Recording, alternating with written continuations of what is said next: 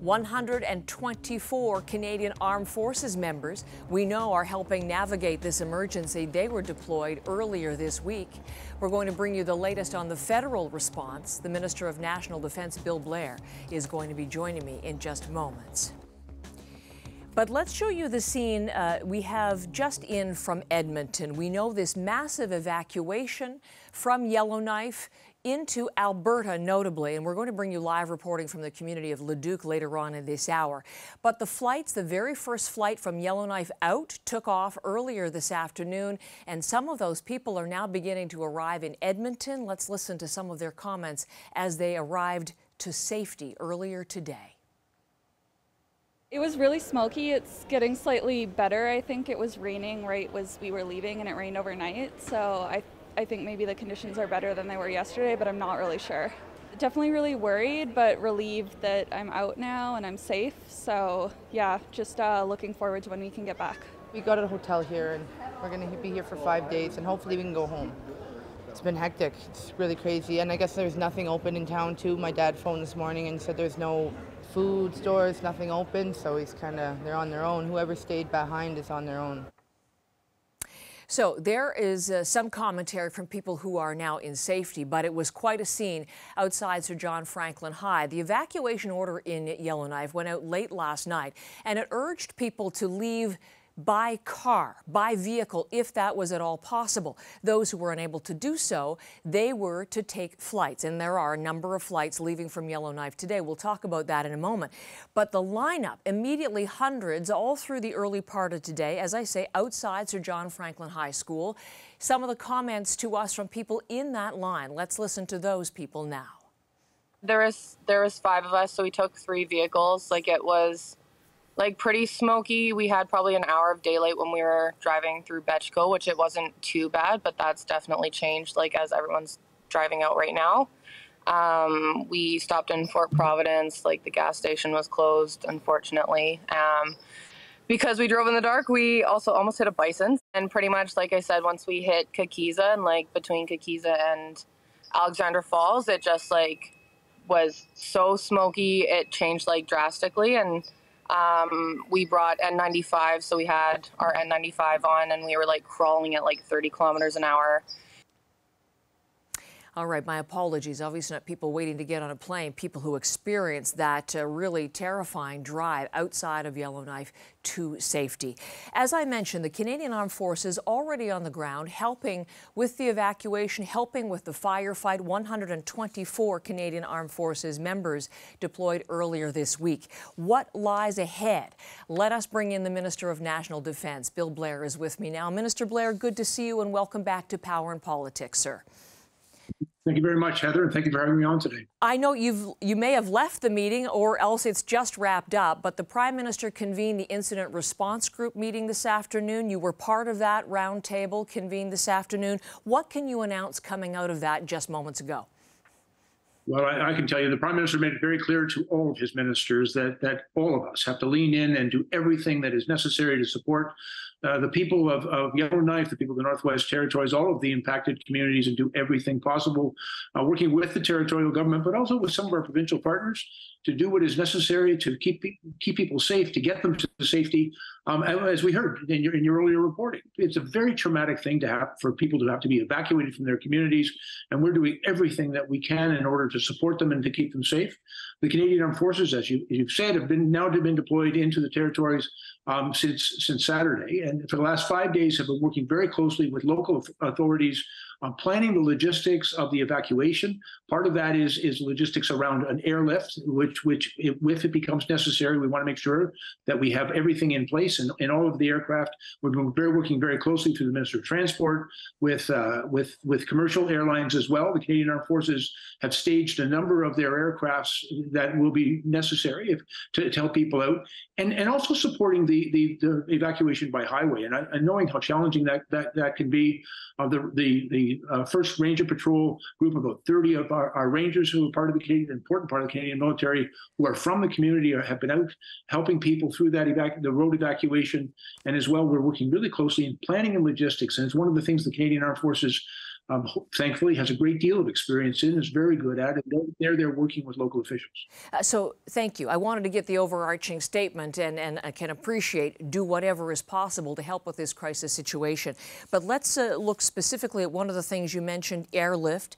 We know you have, I believe, 4 aircraft that could help with evacuations right now in Yellowknife, a Herc, a Twin Otter, and 2 Griffin helicopters, one on standby, another Griffin helicopter in Edmonton.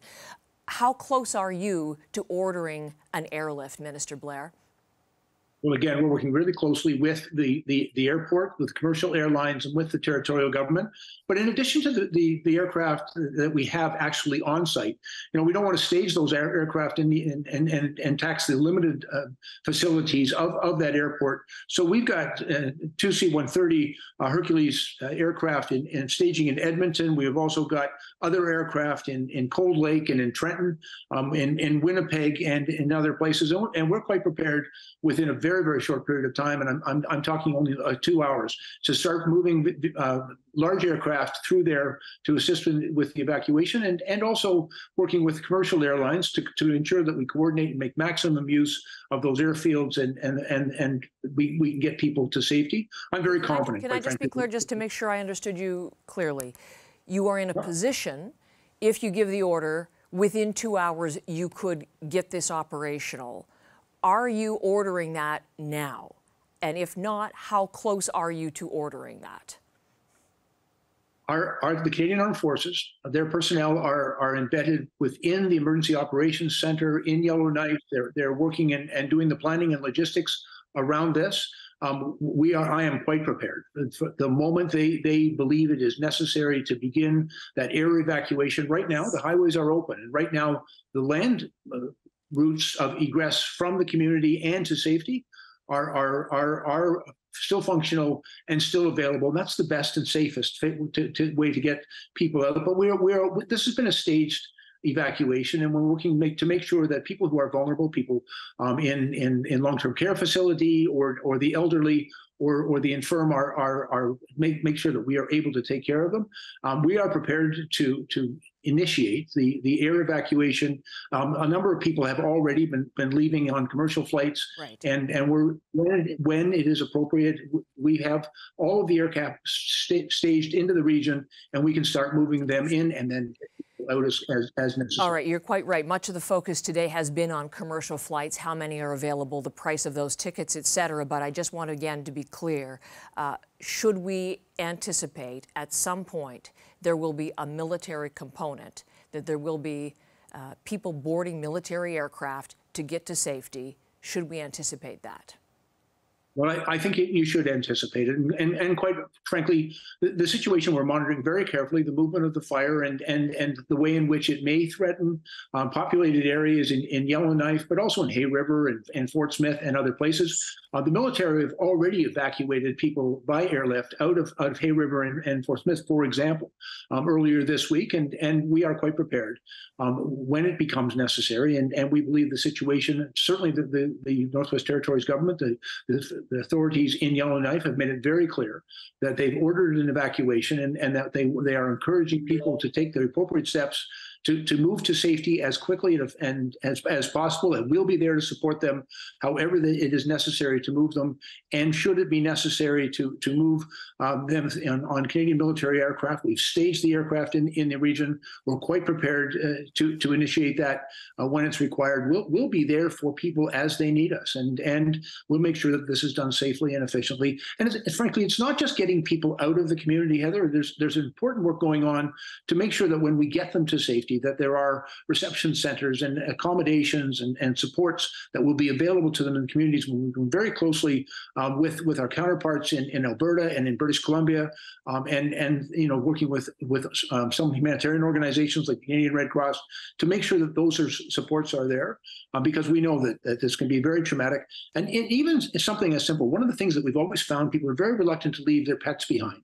Mm-hmm. And so work has already begun working with the commercial airlines. Transportation Canada has issued exemptions so that people can board their flights with those animals, because we want to remove any impediment or discouragement from people from following the evacuation order and getting to safety. And we want to assure them that we'll be there to help get them to safety, but also to help support them when they are in an evacuated situation. And a number of organizations indicating they are working very actively on that as well. Can I ask you, as I mentioned earlier, the Prime Minister convening this incident response group, the highest level of response to a crisis of this nature, and we understand that he has been being briefed regularly on this. He is on vacation in British Columbia right now. Is there any indication that he'll be returning from vacation early to deal with this, Minister Blair? Well, I can assure you the Prime Minister is fully engaged on this, and quite frankly, in an emergency situation like that, everybody puts their vacation plans simply on hold, and we're there for people. And I know the Prime Minister has been in contact with Premier Cochrane. I know Minister Sage and I have both been in contact with Minister Thompson and with our provincial counterparts as well. And of course, the Canadian Armed Forces have been there. I also want to mention the important work of the RCMP. They have an important detachment, over 100 personnel deployed into Yellowknife now. They're working in those communities. They know those communities and the people there, and you know, they're making sure that people are safe and that the evacuation can be done in an orderly way. But for our government, Heather, it's all hands on deck. And as I said, for First Nations community, Mr. Haidu and Mr. Sangri were on that call, and they've reached out to their counterparts and to make sure that people know the supports are there for them and that we'll be there to assist them as well. The Minister of Transportation, the Minister of Health, the Minister of Procurement, certainly Public Safety, all of us have been fully engaged on this file, and will continue to be, because this is you know, a word we far too often use, but in these circumstances, it's quite appropriate. Okay. This is an unprecedented situation, and it's absolutely necessary. We do everything to assist and support the people of the Northwest Territories and those communities impacted by these fires. Just to be clear, had the meeting concluded, Minister Blair? Are you going back into the meeting will there be further news to announce, or shall we leave it at this for now and await further word from your ministry, other ministries involved in this? I'm sure that the meeting has concluded. There'll be a readout from that meeting, and each of the implicated ministries will be speaking about the number of initiatives that they are taking to support. There's important work I know going on in public safety. We are talking to the community and to our humanitarian organization partners about financial supports, about the supports that we need to make sure that we provide to people who've been evacuated. But our first priority right now is getting people to safety, protecting their homes, protecting their communities, protecting critical infrastructure, but most importantly, protecting Canadians' lives. Which we're going to talk about in a moment with the Mayor. But again, just to be clear before I let you go, and I appreciate the time, nothing more to announce from Defence as far as additional supports immediately. I mean, obviously much on standby, but no announcements to be made at this moment as far as additional support. We'll certainly keep you apprised when and if those aircraft begin to take people. But I also want to assure you, we've staged quite a number of aircraft and people and resources in order to provide assistance and support to this evacuation.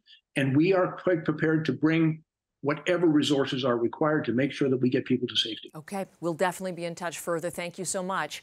The Minister of National Defence, Bill Blair.